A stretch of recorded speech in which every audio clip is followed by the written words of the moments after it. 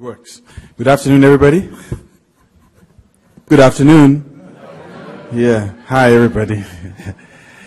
Okay. I just learned a short while ago that I'd be the first one,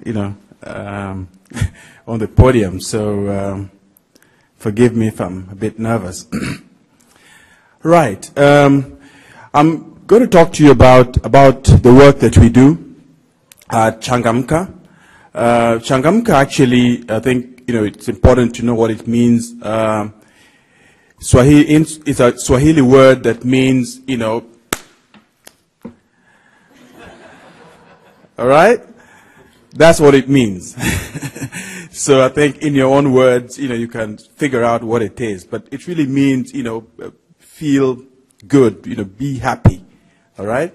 And we took this essentially to look at healthcare as feeling good, you should feel good, not sick. So we don't look at illness and healthcare from a negative side. We look at it, very, very positively. So, and we've done quite a lot of things. So I'll try and just rush through that, and hopefully then we'll then have the discussions, after my presentation. We started operations in the year 2009, and our mission is we use technology and mobile money primarily to establish health financing mechanisms. Essentially, our aim is to tackle the challenges of accessibility, affordability, awareness, and distribution of health, especially to the low-income segment of society. And in so doing, to develop the technological infrastructure that can then enable us establish a paperless, real-time transactions, and key to it is the establishment of electronic medical records. This is the demographics of our country. I don't know how many of you are familiar with the wildebeest migration. Anybody here? Right, thank you. Now, that actually depicts the sort of demographic situation that we have, in that we have a very, very, mobile population. There was, for the last, sort of 30 or 40 years, a large rural-urban migration. But as you can see, I've said that we have a rural-urban-rural migration, in that we've got a new constitution under which there is a decentralization, and, counties are being established. So there is actually a re-migration back to the rural areas. And as a result of this, certainly for the health sector, you do have people moving quite a lot around. And just other issues about our, demographics. 75% of the population is between LSM 1 and 5. And since this, presentation is about lessons, the first lesson that, I just wanted to highlight is that the solution to mobility is mobility, i.e. the solution to delivering health to people who are moving all over the place is essentially to use mobile technology. A situation analysis about our country. We've got 40 million people, and less than 10% of them have some form of health arrangement, whether, microinsurance, health insurance, or any formal arrangement by employers. So a very significant number of people do not have any formal arrangement. Now, just to give a background, over 90% of the adult population in Kenya have access to a mobile phone. That's a very large number. About 65–70% actually own a phone, but in terms of access, 90% of Kenyans, do have access to a mobile phone. How about mobile money usage? The total mobile money transactions in Kenya is equivalent to 25% of the gross domestic product. And it is a fact that over 50% of the world's annual mobile money transactions happen in Kenya. The service led by M-Pesa, which I think everybody sort of knows about, has more customers than the total number of bank accounts in 46 financial institutions. So with this situation, we have a very, fertile ground for establishing a health and microinsurance, platform running on the mobile technology and mobile money. What then is the strategic opportunity for us? It was, because health, really ranks among, the high, top needs in our society. The question that we have to grapple with as Changamka is, why is it that with, that health then still lags behind? Healthcare is something that has not then been given sufficient, has not been sufficiently grounded. And why is it that it's not marketed like other goods and services? Lesson, healthcare for us is just a commodity and should be treated as such in the marketplace. And you'll see how we've then dealt with that. In Nairobi, and Anne, you're coming to Nairobi in January, okay? Living there. You can actually buy bread by the slice, okay? You can buy sugar by the spoonful. Right? So that's, straightforward for us in that in terms of affordability, you don't actually have to buy a loaf of bread. If you want bread, you can buy it by the slice. If you want a little tea in your sugar, a little sugar in your tea, sorry, you just buy it by the spoon. All right? And therefore, how can we use this same sort of thinking in healthcare? We have used technology to slice the healthcare for easier affordability and accessibility. We have provided electronic medical savings platform so that income can be saved little by little in slices for healthcare. So similarly, healthcare can be procured in slices. Rather than paid for annually in advance, it can be paid for per visit, monthly, all right? And therefore, the lesson here, we have taken the M in mHealth as the knife that slices healthcare. How do we do this? Just without going through the whole busy slide, essentially we've taken the lesson of marketing in that healthcare, health is a product like other products. It can be priced like other products. It can be distributed, it can be promoted and packaged just like other products. It can be placed in the shopping basket just like other products, right? There is sufficient demand for it, right? There's enough supply of it. And therefore, all we need to do is to work out the pricing and distribution, and we have a commodity that can actually find its way into people's shopping basket. Here are some of the ways in which it has been sliced. One of the questions we asked is it always necessary to see a doctor when you're unwell? Can a nurse or a clinical officer do the job just as well? Can a patient simply call a doctor? Can we actually slice a doctor? And Safaricom, who is our key partner, has established what they call a Daktari 1525, which is really a call a doctor service. Right? So because of the very large, the proportion of doctor to patient is so high, you can call a doctor from wherever you are, and you will be able to get advice. They do not do any prescription over the phone, but you do get advice, first aid guidelines, etc. You can actually even, they've recently in September launched not just a call a doctor, but a see a doctor, which is a video consulting service, which enables one to actually be able to consult a doctor on video. All right. So what we have done as Changamka, we established the following products. One, a prepaid smart card that enables one to save by loading money from their M-Pesa onto a sequestered account on the smart card. And the card is ready for use upon purchase. It's if you go with a Changamka card to any provider, you get a better price than if you go if you go with cash. And it's a bearer card, can be shared by the family. You can share it it's among the very few things in Nairobi that one can share with one's mother-in-law.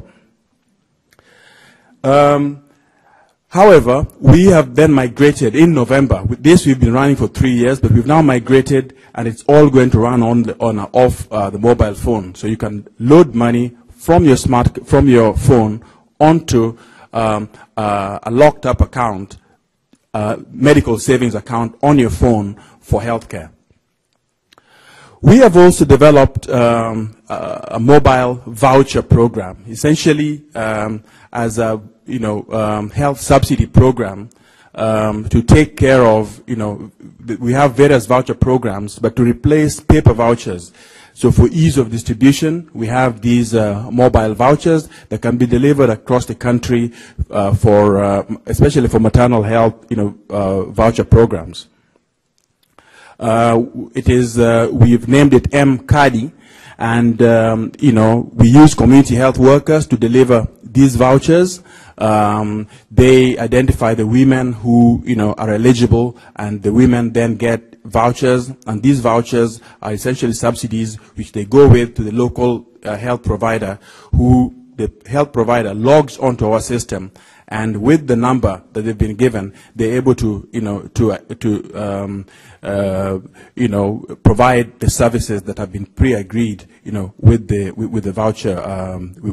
voucher funding agency.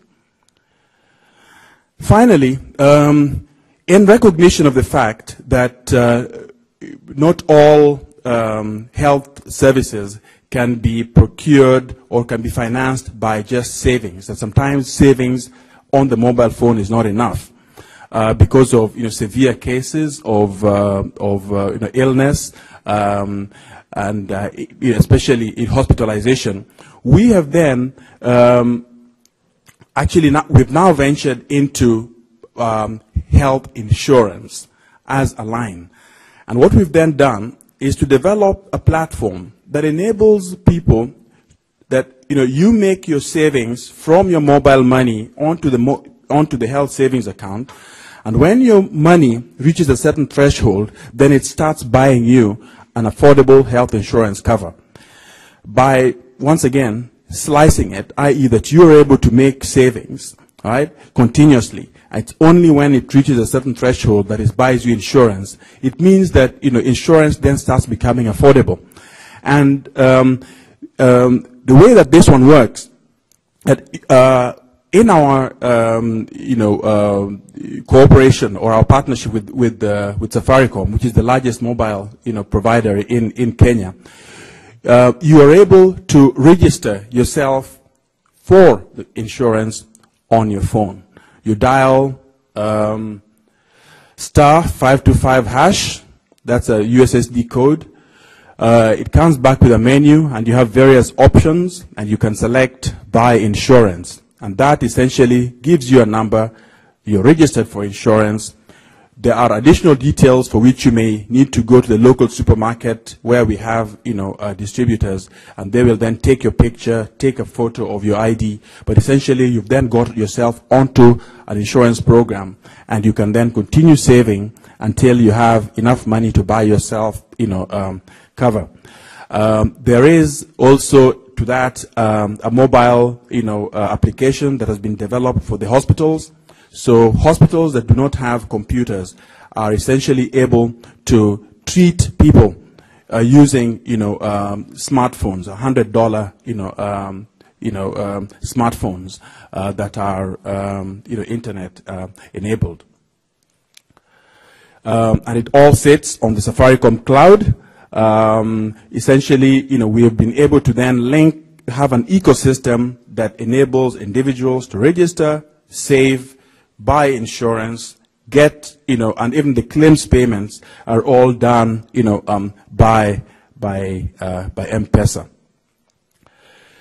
So one final lesson, and this we got from, we've been working quite closely with the ILO Microinsurance Innovation Facility, that, for the success of programs like ours requires a lot of, partnership, a lot of, good management of partnerships. And I believe that's what's really got us to where we are.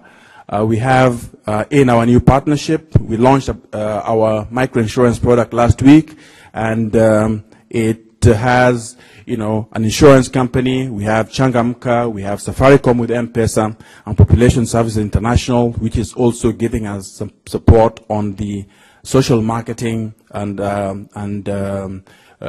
provider accreditation.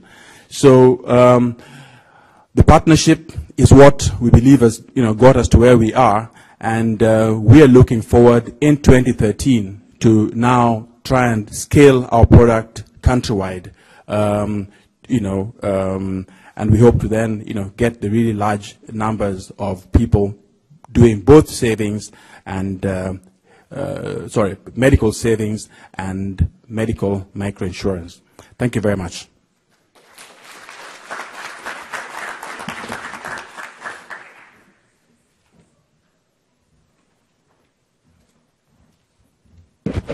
Thank you, Sam. I'm very much looking forward to seeing all of this in action in Nairobi in January.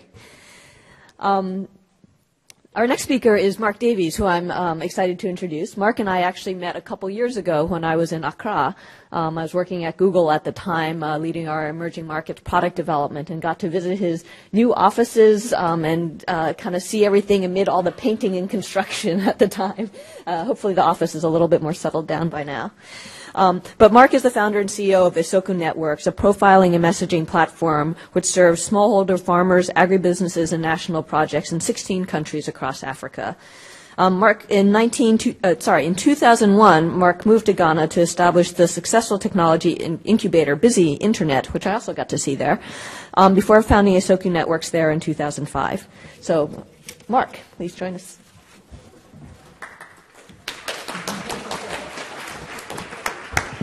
Thanks. Good afternoon, everybody. Thanks, Henry. I do feel like I'm a bit of the odd one out because I'm in agriculture, not in health. But I think what was interesting about this session was to try and draw parallels about, what are the kinds of challenges or problems that you face in dealing with a predominantly rural, difficult-to-reach community with information services. So I'm just going to give you a little bit of background about what Isoko is, and then I think we'll have hopefully an interesting discussion. So Soko means market in Swahili. Being clever West Africans, we've stolen some East African language. And we set up, as all things with technology, you think it's going to be really easy. And initially, I hired 2 developers. Now we have about 60 people on the team, 30 developers. And this is them, and they spend their time coding a platform that is trying to drive and empower agricultural businesses and information services for individuals. There are lots and lots of pieces to it, probably too many pieces to it.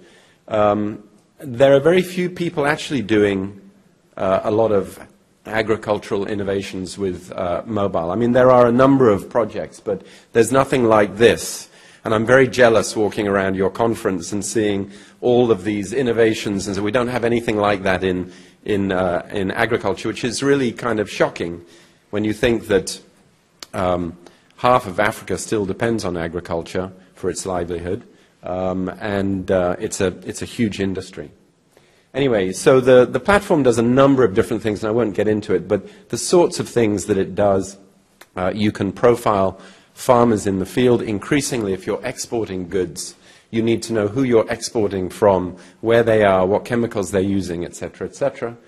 You can track inventory. If you're not a community health worker, but you're a community agricultural worker, you probably want good, up-to-date, consistent information in your hand that you can go and advise people on pests, diseases, planting, and all this kind of stuff. So there is a kind of content aspect to what we do. And then there is, I think, something I didn't realize when I started. It's more important what you can get out of the field than what you can push into the field. Businesses are really interested in whether their farmers are doing what they're supposed to be doing. Projects, USAID, are all interested in monitoring whether there's an impact. So I think that a lot of us have got it wrong. It's not about pushing information out. It's actually trying to get a better understanding of what's going in there and using the mobile as a way of collecting information.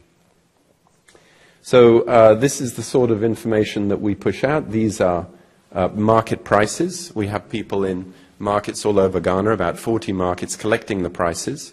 And we push them out onto phones so that people can see them.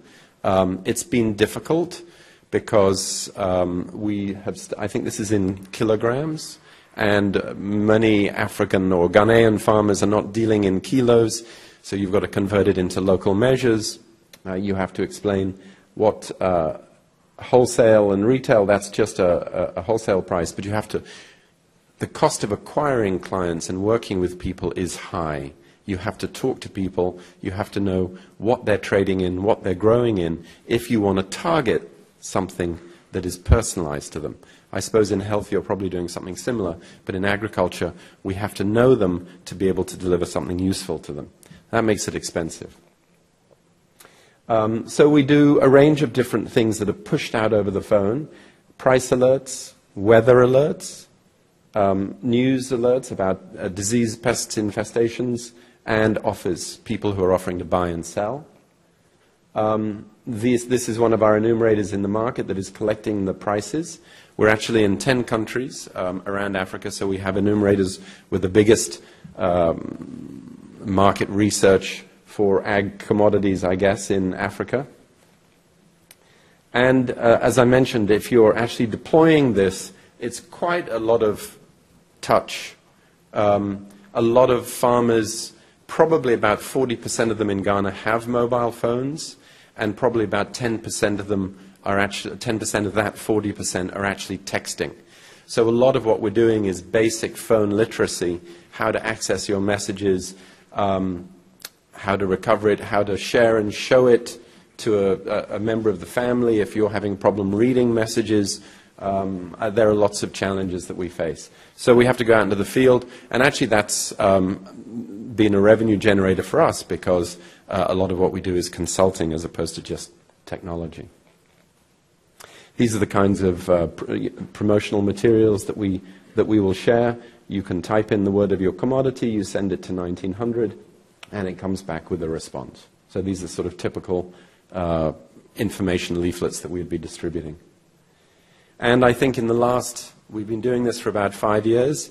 In the last year, I think we've realized that voice is a necessary complement.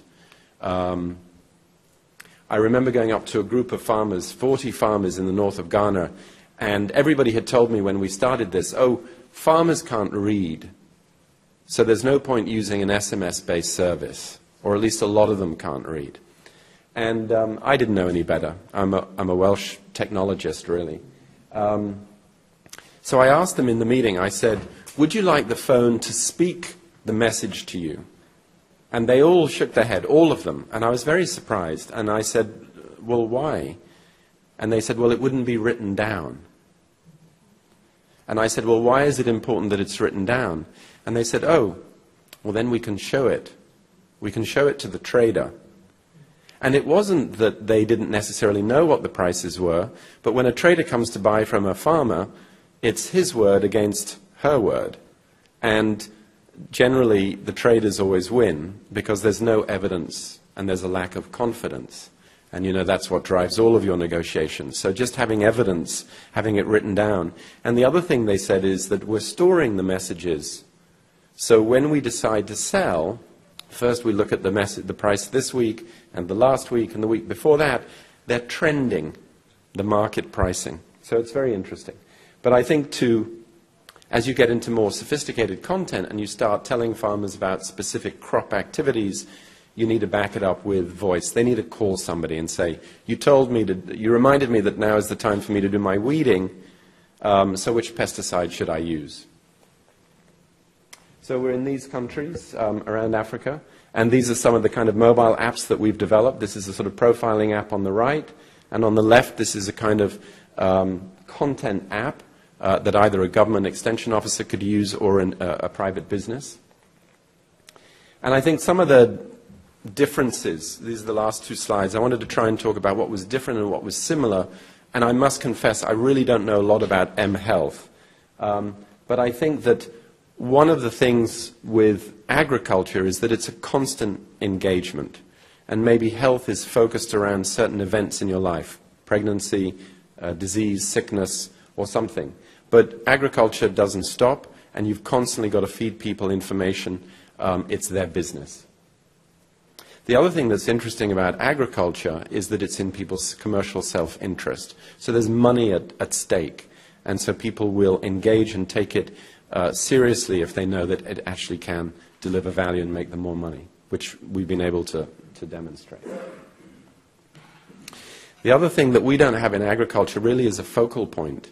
You have clinics where perhaps you could focus your engagement and your services, but if we want to go out and reach farmers, we have to go out into the field. And it's difficult and it's expensive. And the other thing in agriculture, you know, in health you're always saying, well, we're going to reduce malaria by 30%, and we're going to do it by 2015, or we're going to eradicate guinea worm, or we're going to, et cetera, et cetera. We don't really have anything like that in agriculture. And if anybody's got one, please let me know, because I keep trying to come up with one. But I don't think that there's the same kind of way in which you can rally everybody. There is one now, actually, which is food security. Everybody's worried about feeding the world, and so that has put agriculture back on the agenda. Some of the ways in which I think it might be similar, the kind of challenges that we face in deploying mobile-based agricultural services, is that you do have to build a fairly expensive infrastructure. These kinds of systems integrate USSD, IVR, Android, SMS, multiple languages, connecting to multiple operators. It's a very expensive infrastructure. And I was chatting to the Grameen program in Ghana. They've also built this massive, expensive technology. And we were scratching our heads say, why aren't we using each other's? Why don't we combine forces? I also talked about voice complementing data. I think you do need to provide somebody who can actually talk, particularly in a local language, to a person. And distribution. You need to be able to acquire clients and you need to be able to support them. And I think that whoever ends up with a really good distribution network could probably deliver agricultural services, health services, other commercial services, insurance services. So getting that distribution network is really interesting. And then one of the key things, I think Sam has a very good relationship with Safaricom in Kenya. I find that the mobile operators are one of the greatest threats to innovation, particularly for small entrepreneurs that are trying to build services. Airtel, I will name names. Airtel I was with in Kenya last week, and they were saying, okay, we'll work with you, but anything that you sell at whatever price to whoever it is, we'll take 75%. So when you have those and they've got all the power, right? You can't get to the farmers if you're not going through the operators. So I'm sure that we can twist their arms and get them to come down somehow, but it is very difficult and it does take years to get it right. Thank you very much.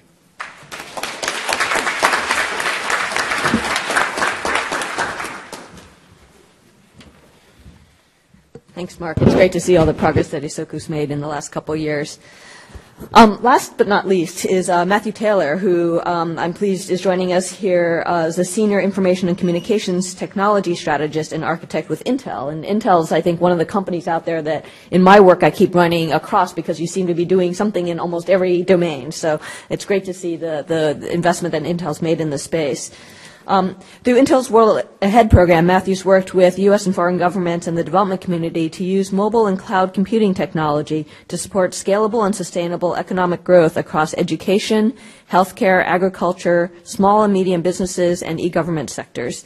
Matthew and his team are currently focused on the Intel 1 million by 15 health program to train 1 million health workers in developing countries by 2015 using ICT. So please join me in welcoming Matthew.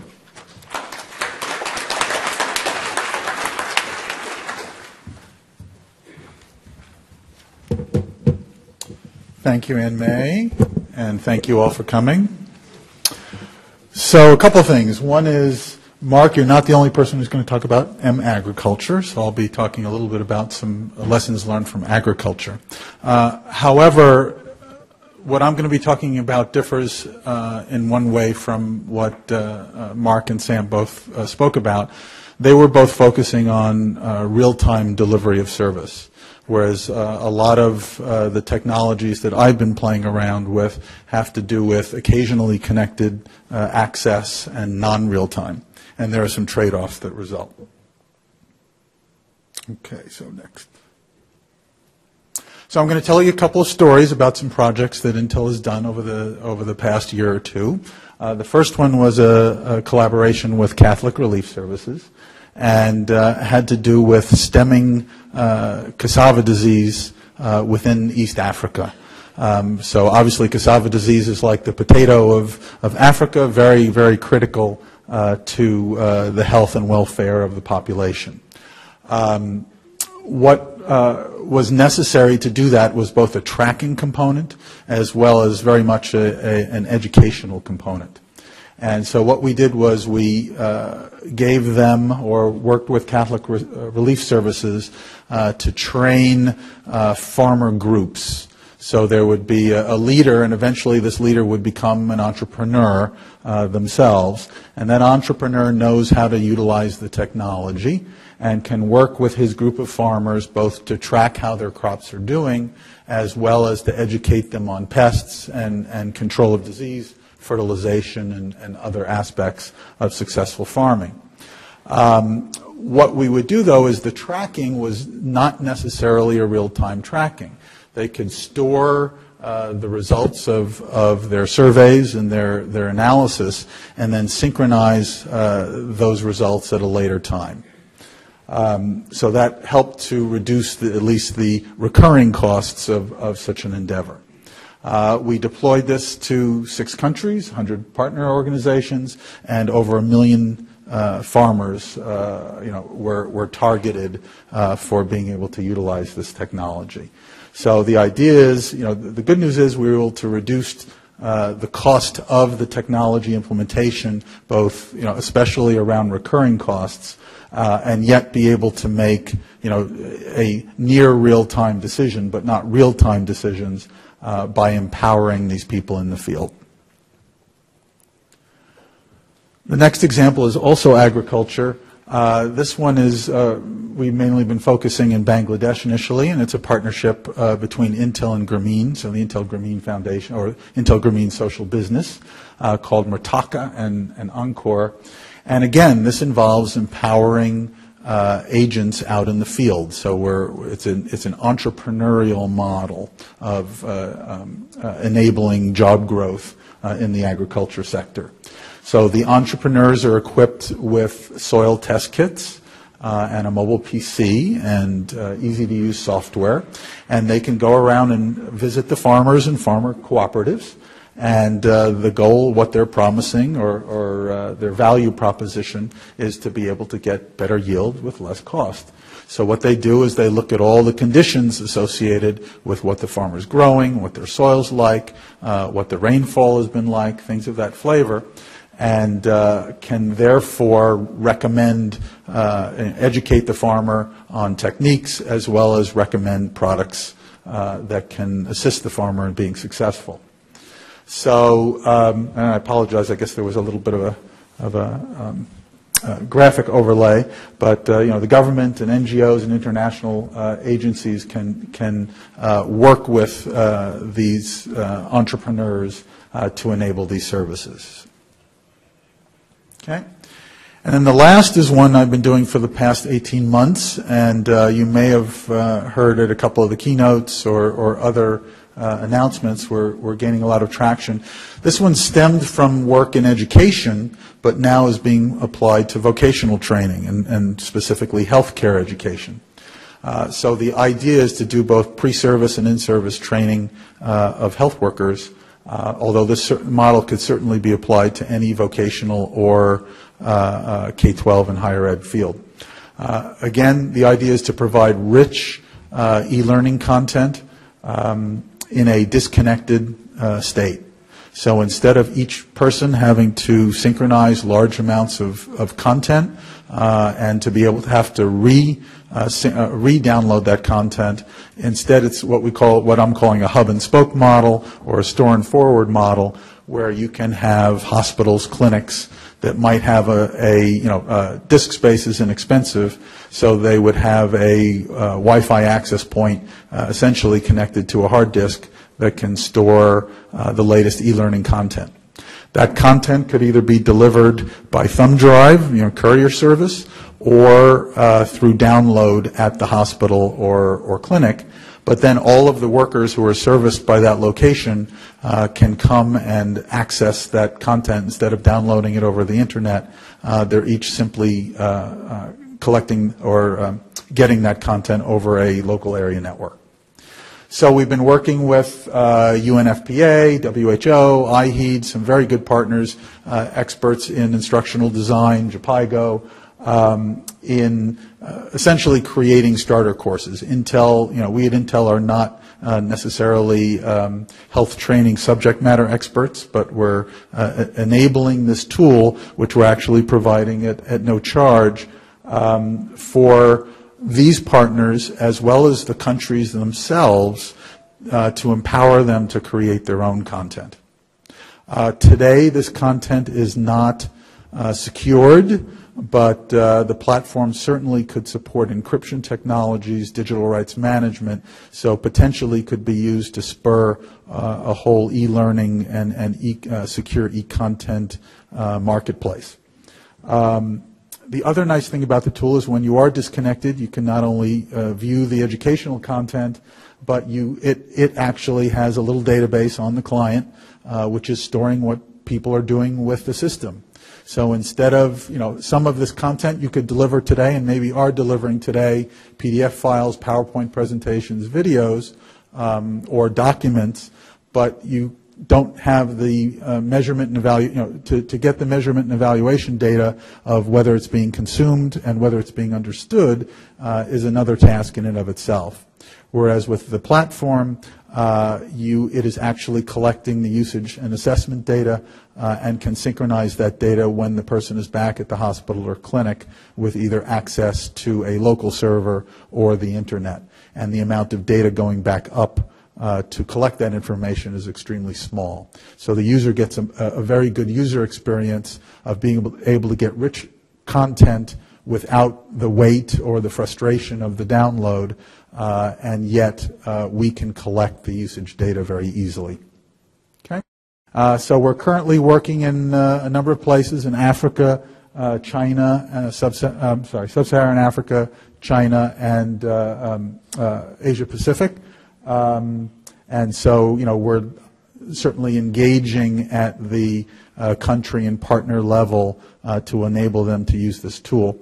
One other thing, is we're also looking to extend the tool. It does have the ability to be able to utilize form data, so you could collect HTML and PDF form data when you're offline, and again, synchronize that back when you're at an appropriate location. So actually, there's an error on this slide. So I was thinking about Ann May's, the discussion of what can we learn, and what are the challenges of sustainability and scalability and all of this in making real headway in using ICT in emerging countries. And again, I apologize. The PDF conversion appeared to move things around a little bit. So one of the things that I think a lot about is total cost of ownership. And so obviously when you're dealing with an ICT-based solution, you have to worry about the device, you have to worry about the software, you have to worry about data transfer or connectivity, and occasionally you have to worry about the cost of content.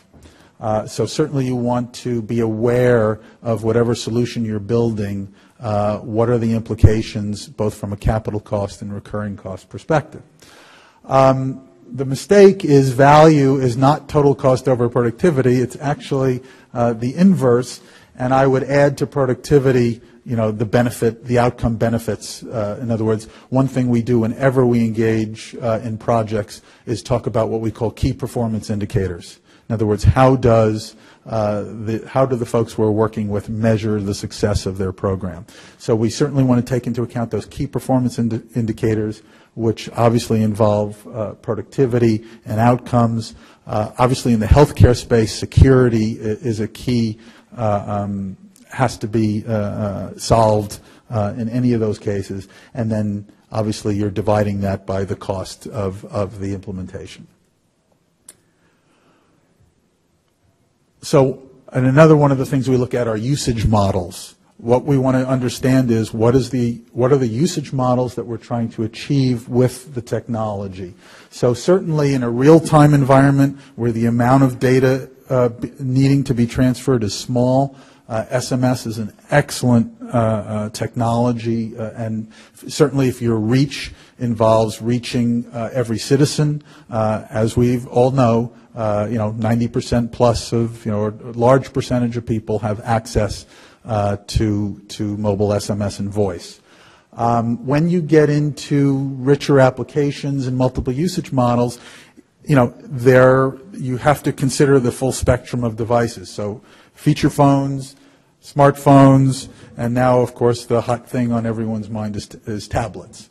And so Intel actually is in the tablet space and in the smartphone space as well. So we have the latest and greatest tablet here running on Windows 8.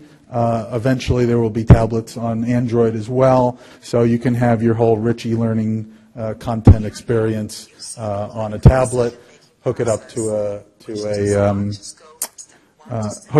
a keyboard as necessary. So over time, these devices will continue to become more affordable, but not only worry about the affordability of the device. Does it have to be connected? How much is the software? How much is the content?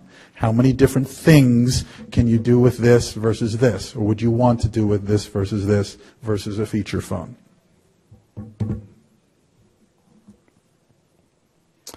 So, cutting to the chase, and what are the key learnings that we've experienced from these projects that we've done and others? The first is, think about those recurring costs. Segment your real-time versus your store and forward data requirements. This fancy picture up at the top is what I call a hub and spoke architecture. I'm a technical guy. So the idea is if you can get those yellow circles connected, then you can service all the people who can get to those yellow circles. And the cost of doing that, enabling connectivity to all those individuals can be a lot more expensive and troublesome than enabling them to come to a hub location to synchronize their data, both downward and upward. From a software perspective, absolutely there are times to be online, but certainly there's a lot that can be done offline, and especially where you need to extend reach. Sync to what we call the occasionally connected cloud, or sync to the hub via a local area network. And this can help yield a lower cost per user.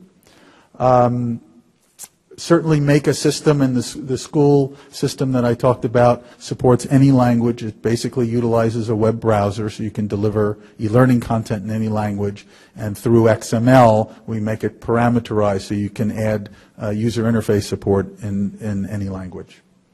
And then when you design your tools, design them, if you have software developers, design them to automatically collect the key performance indicator data you need so you can prove to your donors or investors that what you're doing is actually yielding success. Already talked about multi-purpose devices. A lot of the usage models that we're involved in involve education, data collection, collaboration, decision support, things of that flavor. Certainly whenever you're dealing with healthcare data, you need to understand what data can be in the clear and what data do you absolutely have to have secured, especially from a policy perspective. So we're always thinking along those lines. When you're adding up the cost, when you're doing a project and people ask you what's it going to cost, one of your questions should be, well, how much does it cost now? How much are people traveling? How much are people away from their normal job to get trained or do other services? Are you shipping paper around? Are you paying for hotels and meals? So you need to compare apples to apples when looking at utilizing ICT. And obviously account for not only the quantity gains, but also the quality gains in what you're doing with your project. And then finally, for us, at the end of the day, you know, the partners that we work with, it's about successful global development of their country. So it's about job creation. So, you know, the best ICT solution is a solution that enables empowering of the people so that they can utilize the technology that you deliver to create local jobs. And that's it. Thank you very much.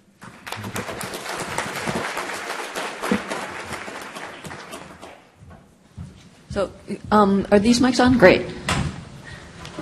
Thank you, Matthew. So it looks like we have about 25 minutes left in this session. I have a few questions that I was going to ask the panelists, but I wanted to first see if there's questions from the audience, because we want to make sure we cover the things that are most interesting to you. Are there any folks that have questions? Go ahead, please. My name is Rajiv. This question is for Matthew. You mentioned about some total cost of ownership. What are the challenges you are seeing in terms of funding in different countries, and how do you overcome that? Is that all funded by Intel, or how do you see that?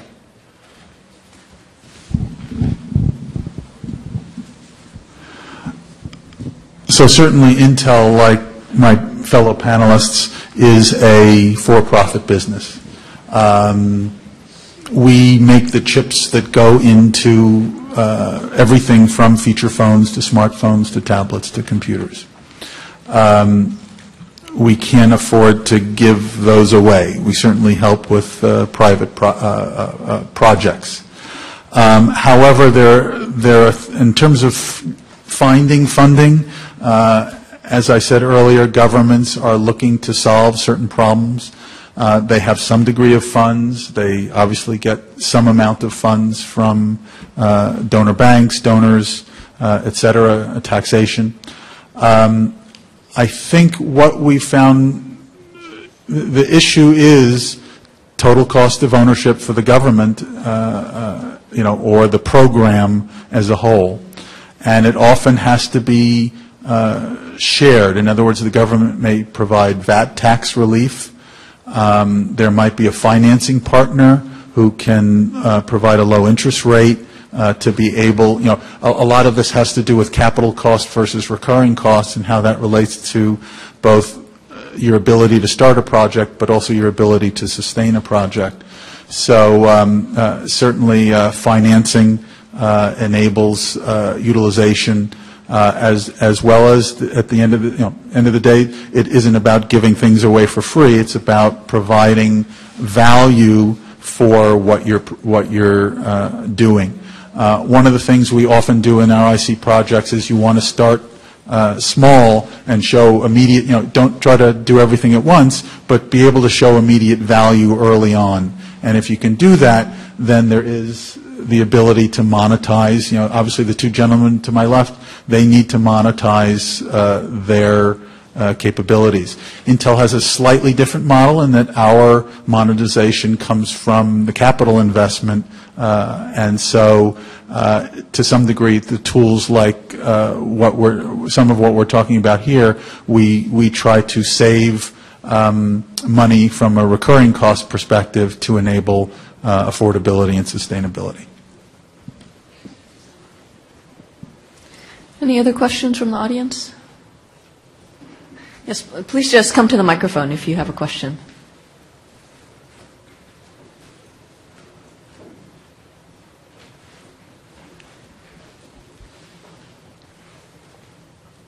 This question is for Mark Davies.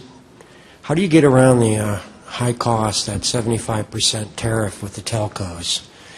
Do you design your architecture to avoid that, or pass your messages in a standard way that the billing is, how do you avoid that tariff, that high cost?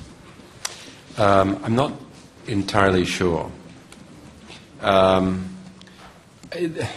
You know, for me, this is a complicated business, and I think the most complicated part of it are the mobile operators. And you know, I've been talking to them for 5 years, And I think consistently, if you want to share war stories with anybody in M projects, then probably at the top of the list is going to be the mobile operators. They're so big, they're so wealthy, they've got all the power. It's difficult, and particularly in an area like agriculture where it's not really interesting to them. It only becomes interesting as their urban penetration rates begin to stagnate and they see rural as an area of expansion and where they're really getting more competitive with the other operators. So what you do is you go to Airtel and Airtel will say 75%. You say, oh, but I'm talking to Vodafone. And Vodafone is going to do it for me for 50% or whatever. And then, you go to the next one and you say, well, we're talking to Tigo. So the only time I've ever seen them back off is when you mention their competitors. And I think that's the way to do it. Thank you. Matthew or Sam, do either of you have sort of other experiences to share in sort of working with operators? Because it's true, operators have such a strong hold because they are the channel to the user.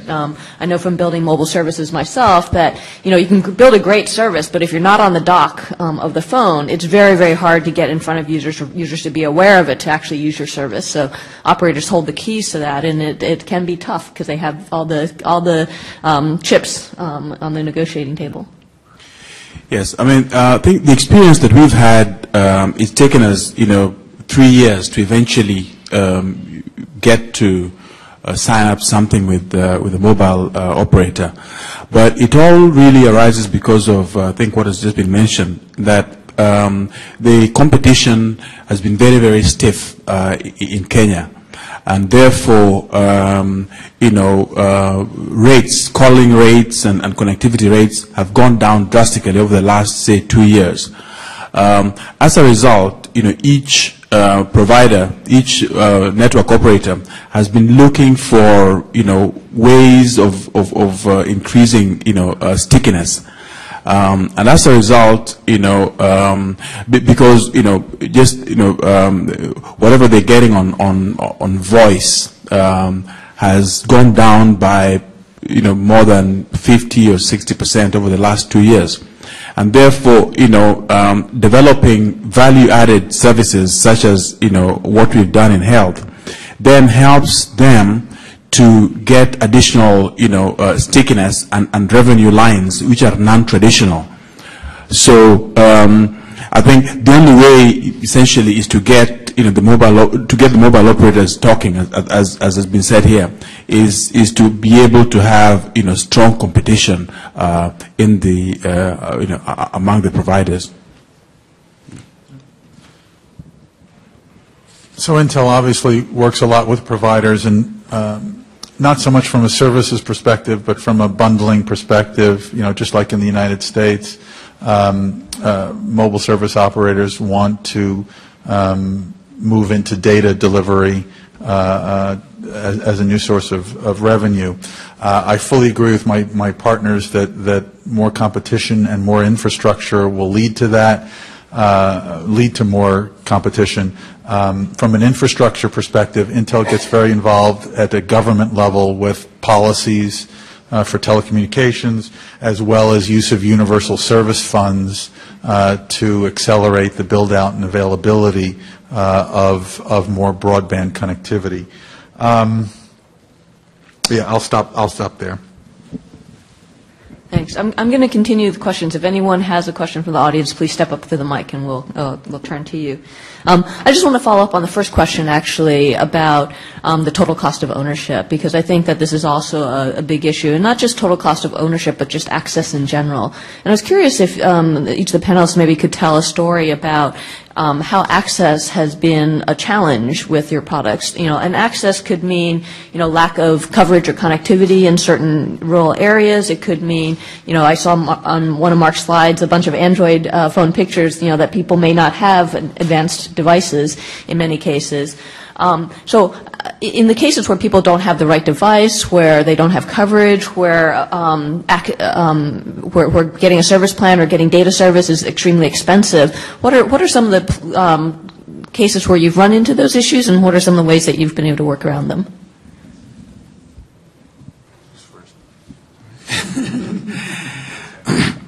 Right. I think that's a very good question. Obviously, the question of access is a challenge, and the first one is just what's the level of coverage. If there are certain areas, for example, when we started off our program, in terms of being able to spread out of the urban areas, that was a challenge because there are certain areas that do not have any or a reliable network coverage. And having a system that relies, entirely on GPRS system meant that there are certain areas that were definitely, excluded.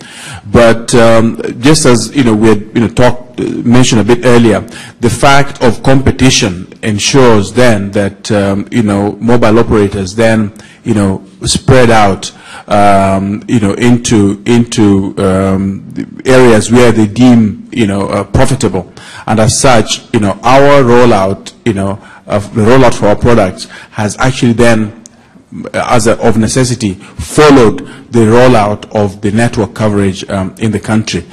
One other challenge to access has been the fact that we rely on people making use of their M-Pesa accounts as the basis for making their medical savings and subsequently their microinsurance premium payments.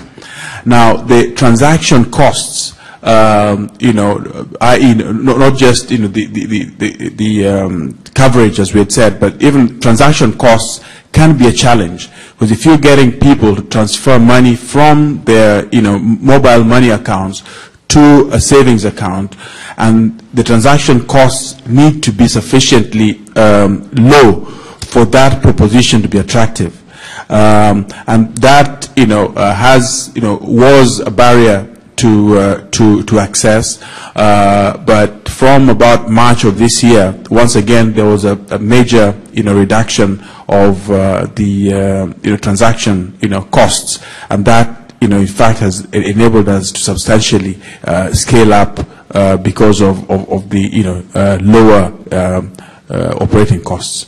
Yeah. Well, I mean, this is the softball question for me, because the work that I'm doing is all about extending reach into areas where there's limited or no coverage. So from that standpoint, it's build your solution so that it can withstand that and at least provide the 80-20 rule, provide 80% of the functionality in a disconnected state. Obviously, the other things we deal with from an infrastructure perspective that are a challenge are obviously electricity, and so we continue to drive down the cost, the power consumption of devices, make them 12-volt compatible so you can charge them off of solar and batteries. We've gotten to the point where the power consumption of the processor, you have flash memory. You don't have a rotating disk anymore, and the power of the processor is much less than the power of the. It's really the power of the screen and the brightness of the screen. But we're continuing to make headways from that standpoint. So those are the ways that we're enabling these solutions really to function anywhere. We're not trying to get to maybe we are trying to get to every farmer, but there are 4 million farmers in Ghana. If we can get to 50,000 of them, then, that's good enough for us in some ways. So that kind of coverage for most farmers is fine. What we find is that there is problems with text messaging, which you wouldn't necessarily find in Kenya, where M-Pesa has sort of driven phone literacy, or in Zimbabwe, where their educational literacy is greater. We see a lot of variation. But Chinese phones confuse a lot of the Ghanaian farmers. That's one thing that we've noticed. The entry of Chinese phones, they feel very uncomfortable with those interfaces. access is also dependent on neighbors and children. You know, you need, not everybody will be able to read the message you send them, but they'll be able to get somebody to read it. So you've got to have a fairly kind of clever approach when you enter communities and you bring the kids to the training.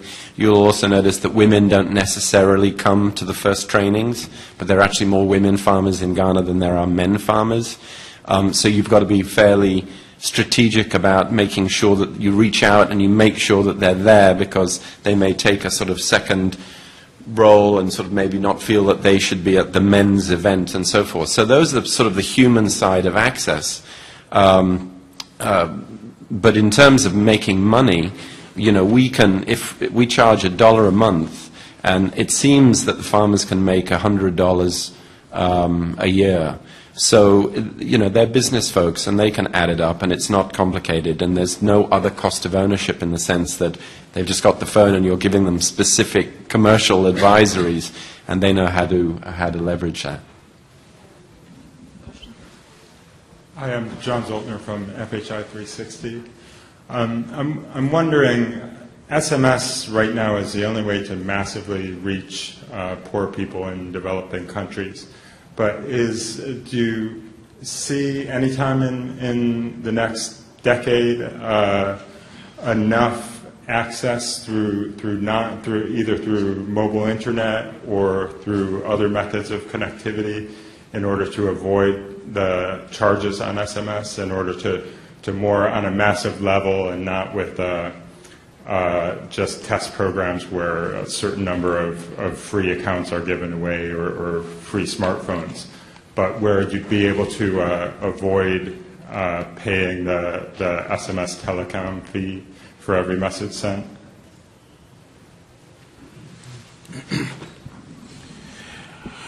Yeah, there is obviously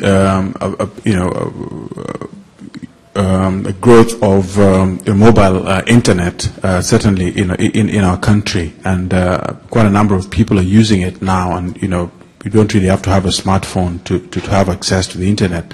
But the SMS will continue to be a very serious medium of communication, I think the solution lies in, as we had said earlier, in, having a more competitive space that then enables, the price of, the cost of SMSs to go down. One of the things we're doing, for example, the microinsurance, program that we're launching will be marketed primarily, by SMS. But the mobile operator sees value in lowering the cost of these SMSs, because it's actually going to get the volumes in, and it's for them, by partnering with the mobile network operator, it means that we're able to actually send these SMSs at cost, right? So whereas as we just said, mobile internet will continue, will soon become significant. I do not think that in the foreseeable future we will see the downgrading of the importance of SMSs. Voice messages is expensive, more expensive than SMS, but it's an alternative that people are really looking at and is, I think, growing in popularity in health and in agriculture delivery. I don't see farmers having, well, there are plenty of rich farmers who've got fancy phones, but not broadly, not internet. That level of sophistication. But I don't think that necessarily you have to look at the model where the end user pays the fee. I think there are other, for us the big understanding is that, the way to drive agriculture and address poverty in Africa is to enable the businesses that serve these consumers. That's what we're trying to do. So if you're helping a business, and we just simply, and they say, well, what's eSoco going to do for us? We say, we'll save you money on diesel. That's our value proposition. And we'll go in and we'll calculate it. How much are you spending to send the truck out? How much are you spending to call all 50 of your traders or suppliers? Let's work that out. And they may be spending $40, $50 a week, and we can save them money. And I think that the SMSs, have come down. I mean, we're negotiating SMS rates, broadly speaking, in most of the African markets of, half a US cent. And I think it can come down even further. But I do think that you can get the agri-businesses, maybe the health providers, I don't know, the tablet makers. I think that you're targeting the wrong people to pay. In fact, for those that are trying to access you, Mr. or Mrs. Farmer, as a buyer of my fertilizer or my seed or a provider of my stock, once you can deliver them as a demographic, then I think the business will pay to reach them.